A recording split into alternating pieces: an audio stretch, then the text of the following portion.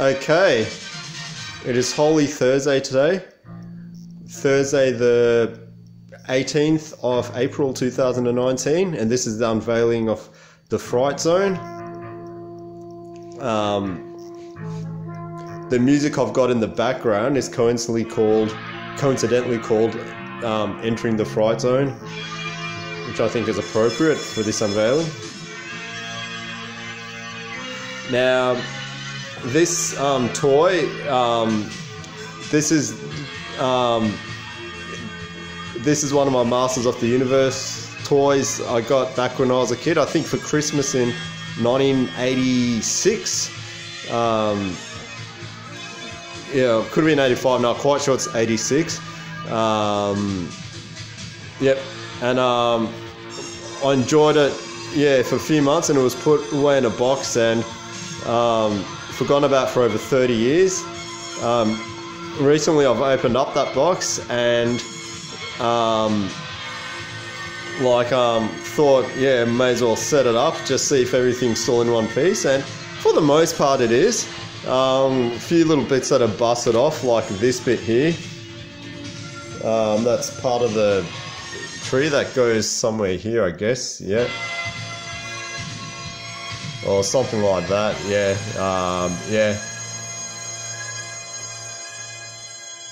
yeah, something like that, but yeah, and this little owl there, which, well, whatever it is, can't get it, yeah, the light's not good. Let's see if I can put on an extra light. Yeah, that's better, yep.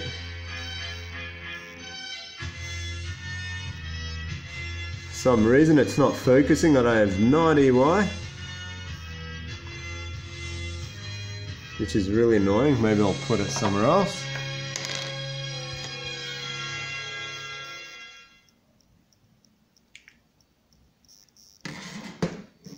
Let's see.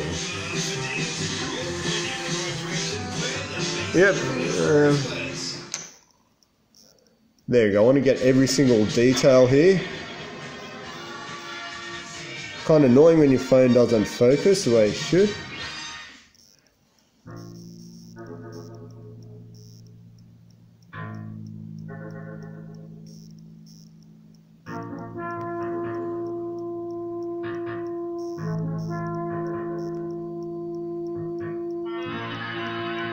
Okay, yep, so that's that.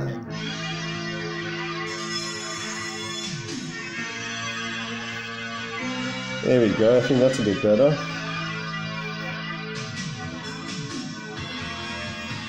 Okay, now let's have a look at the Fright Zone. It's got these little... This is the horde... This is the lair of the evil horde, which is actually more associated with She-Ra than He-Man. The evil horde was a toy line made for Masters of the Universe, but never made it in the series.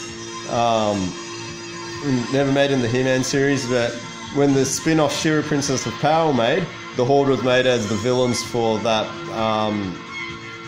yeah, for the spin-off, which is basically why in the background I've got She-Ra music playing, just to, you know, make it more appropriate. Now let's have a look at what this, yeah, contraption does. This little, that's a trap door where you trap your figurines in. I can't be bothered getting my figurines out. I'm sure you'd be smart enough to figure out how that works, but yep. You just open up this gate and, yeah, like, yeah, like it's supposed to work like that. It probably doesn't work, because I'm sure it worked a lot better back in the day. Well, let me try that again. Yeah, there we go. Yeah, the snake's kind of in the way. Let's try that once more. Let's see.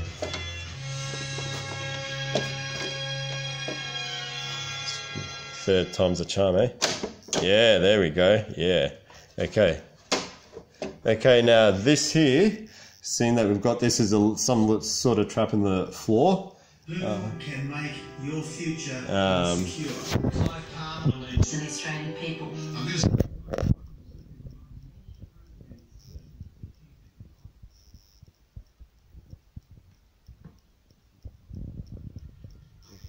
see. So yep, this is a trap. So the figurines, yep, you put them there, and, yeah, they basically trip over or something like that. That's how that works. Okay, now this here is a snake. I think there's a snake in the Fright Zone series. I mean, as far as being part of the build, I know Snake Mountain that had the snake all around the mountain, but yeah. Yeah, that for the Fright Zone in the card, and I'll show you a clip of that in a sec. But yeah,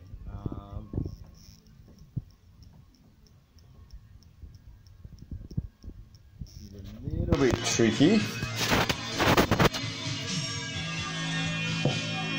See how this works? Kind of. I can't get it, but yeah, basically you put your hand in that and it's basically like a hand puppet, you know. They don't really make it, you know, that friendly for, yeah, I think it's pretty much only do it as a kid. Your mom's too big to go in it, but yeah.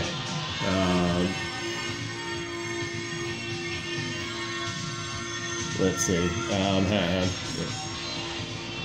This is probably going to frustrate me if I can't do it.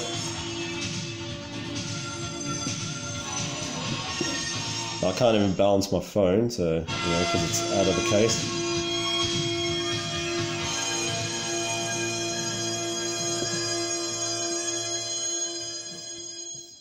Let's see.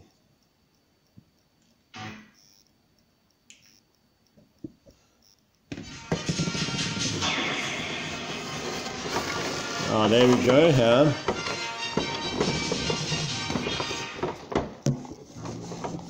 There you go.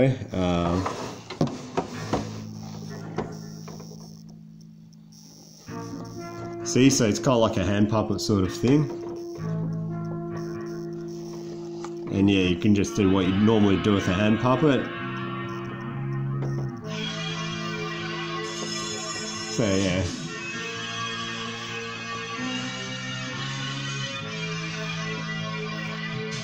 So yeah, you can do that.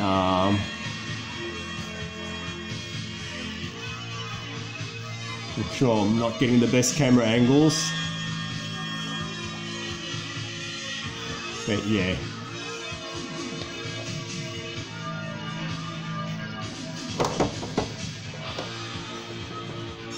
It's kind of hard to do this solo.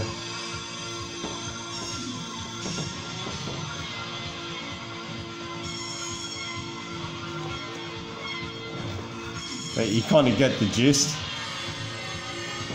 Okay, now this is going to be the fun bit, trying to get my hand out of it. Sorry if the focus is out. Yeah, oh, there we go.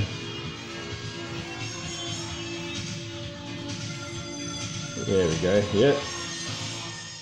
Okay, now I'm going to show you the box this came in. But before I do that, I know I'll show you the box, yeah.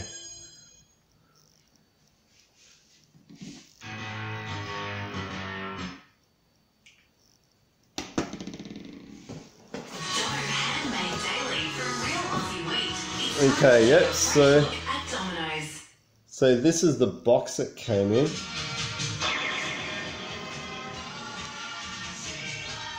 So you can actually see it as it should be. It's very colourful. Yeah, back in those days, for those that weren't around, everything was really colourful back then. That's what you gotta love about it.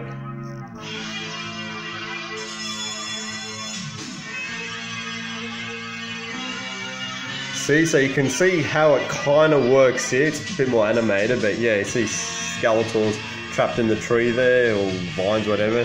There's Hordak, who's the leader of the Horde. But I won't get into the full history of it. There's He-Man. Got Buzz-Off trapped in the gate there. And see, this is a diagram of the kid playing with it, so you can kind of see how it works when it's all fixed up.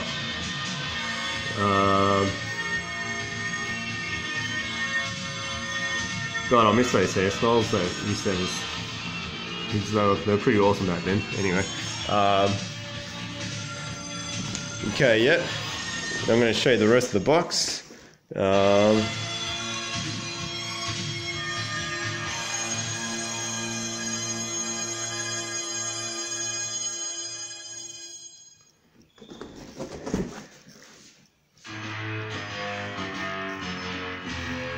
And let's see.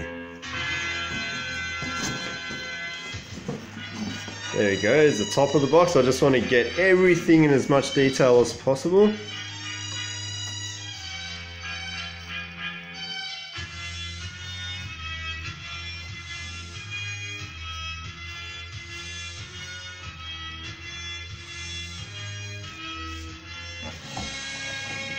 Okay, yep.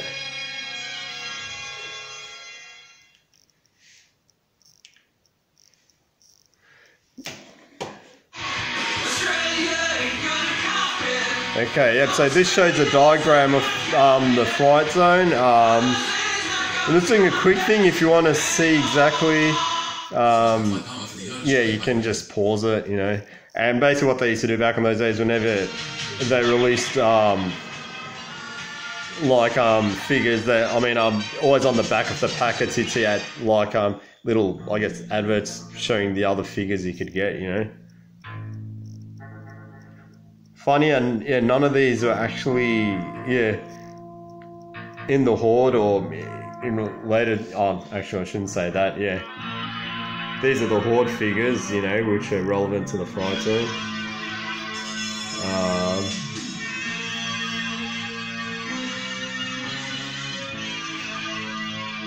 Now you'll see Modulok, he was originally in He-Man towards a later episode, but then yeah, he defected, yeah, and yeah, went into She-Ra. So yeah, you have to watch the series to see how that all played out.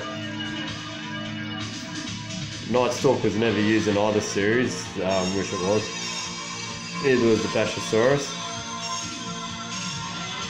So you got Snake Mountain here, which looked nothing like Snake Mountain in the cartoon, but you know. Castle Grayskull looked pretty close, yeah. Yeah, that was a good representation.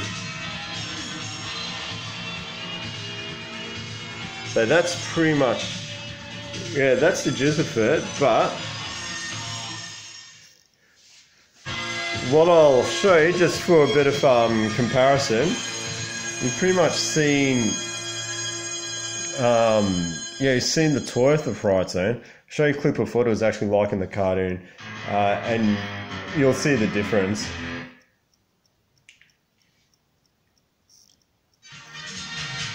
So just have a quick look from what you can see.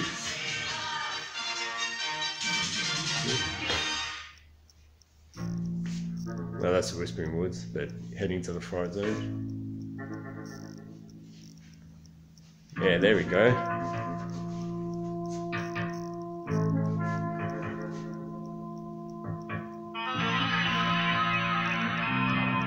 Don't worry, the writing will be off the screen soon.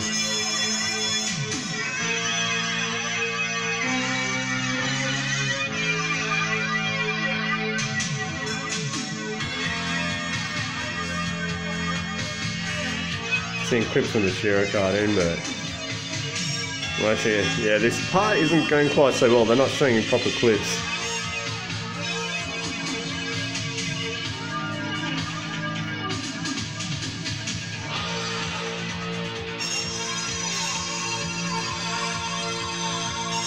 Okay, it's a little bit annoying because, yeah, I don't want to see, you know, that's a Horde Trooper, yeah, but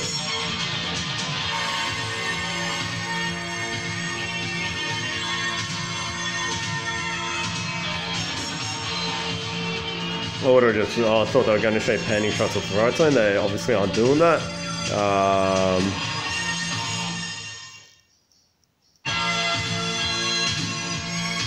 Oh well, yeah.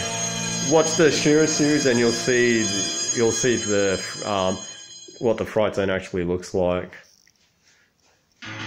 Okay, well, I hope you got something out of that.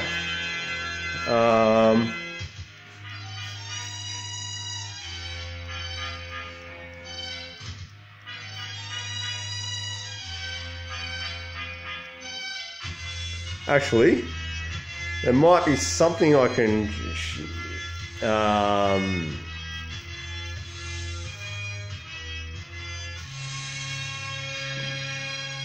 there might be something I can use. Just bear with me a sec. For people like Jade, the National Disability Insurance Scheme is a great social reform which is transforming. Let's see.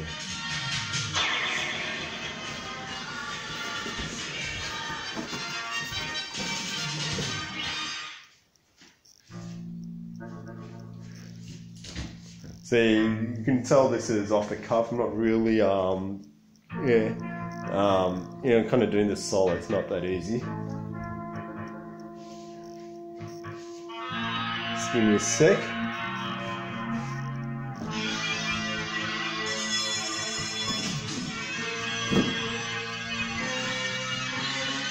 All right. You might get a picture of the Fright Zone here.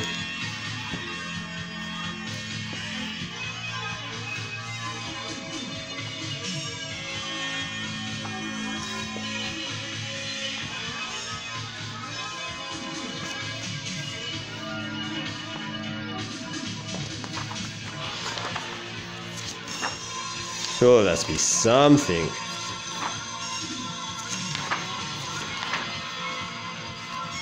So I'm just flicking through this. I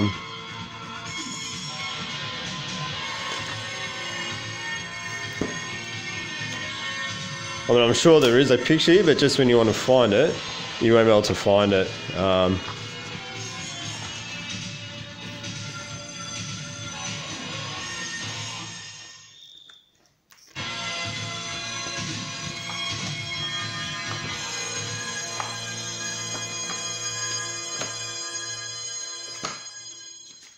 Okay, this is a little bit annoying.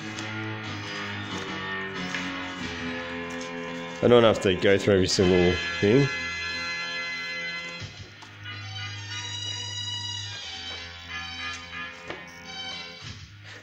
Oh yeah, you get okay here.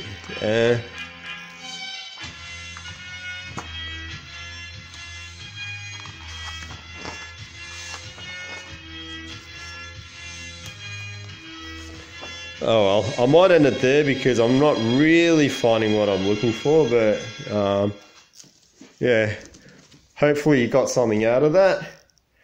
So I will catch you later.